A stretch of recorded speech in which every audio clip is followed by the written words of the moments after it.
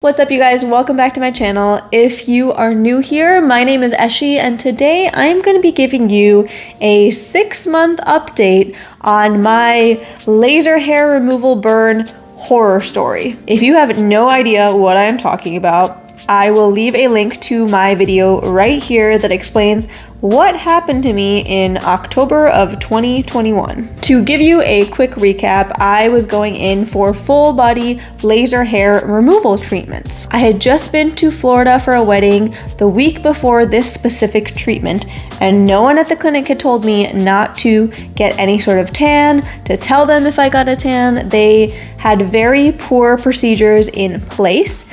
They continued on with my laser hair treatments without asking me any questions, and I ended up getting severely burnt from this laser treatment. And trigger warning before I post these pictures, because I will be showing you in just a second what it looked like when I first got burnt all over my arms, my neck, and my lower face. All right, so here are some of the pictures from when this newly happened to me last year. And again, don't forget to go watch that video because I really go into details about how this place really messed up, didn't treat me well after it happened, and how they just handled the entire procedure completely incorrectly, and really what the warning signs are and what you should look out for if you are a person of darker skin color and darker hair, and what the pitfalls could be in your laser hair removal treatments. So now to give you a 6-month update on how my recovery has been going. Keep in mind, the dermatologists have all told me that it could take me a year and a half, up to 2 years to fully recover, and this is just 6 months in, and honestly, I think I've been healing really well. Obviously, as you can see, I'm wearing a short-sleeved shirt, and I doubt that you can tell that there's anything too wrong with my skin, right? And that is a huge positive update in my recovery journey. Anyone in real life probably couldn't really tell either unless they looked really closely. If you do look really closely, you can see still different patches of different pigmented skin, because what the laser treatments really did was it burnt off the pigment in my skin. So the areas where I was burnt, it is actually lighter than my actual skin color. And to be honest, I also ended up growing out all of my arm hair, and because I have darker arm hair, I feel like it helps hide the patches in my skin. So positive for arm hair, yay.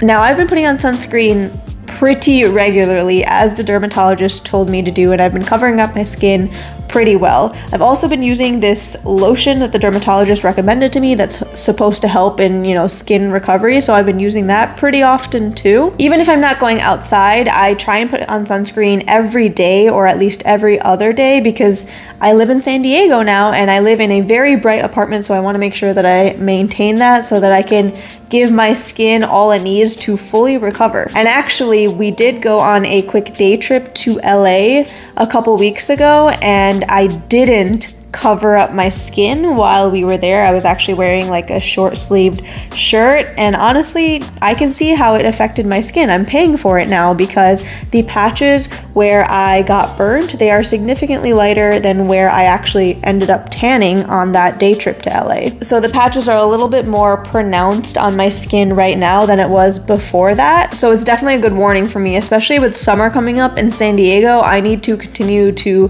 cover up my skin whenever possible, wear a crap ton of sunscreen like a crazy person, continue doing it even more so in the summer. Now I'm going to show you a couple more close-up pictures of what my skin looks like now, just so you can see exactly what the difference has been in 6 months.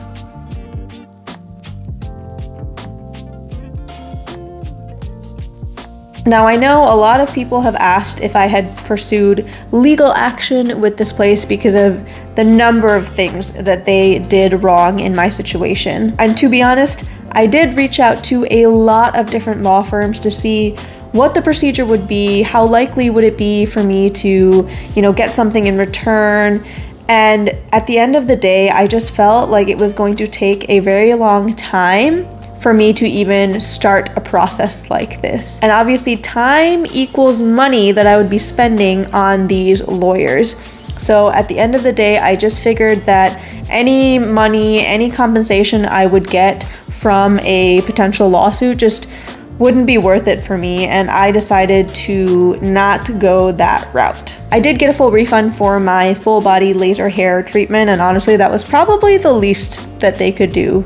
But there is that. They also did end up paying for the first round of dermatology visits and treatments. I did end up going to more dermatologist visits and getting more lotions and, you know, treatments for my skin, and I probably should have asked them to pay for that, but I didn't. And honestly, a day-to-day update right now, it still does affect me every single day. I have to think about when my skin is in the sun.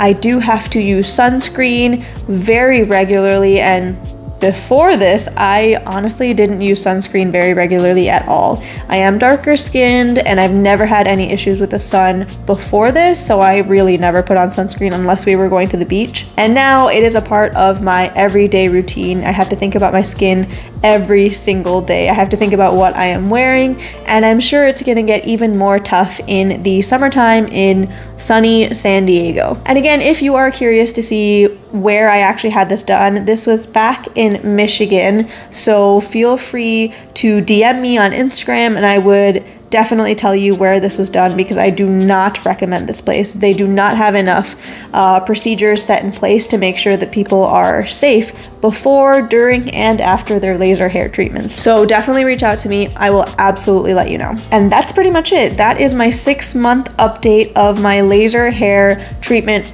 burns. Please don't forget to hit that like button if this was informative at all to you, and don't forget to subscribe because I do a ton of DIYs, interior designs, financial videos, and I really appreciate you guys tuning in today. I hope you have a great rest of your day, and I will see you later.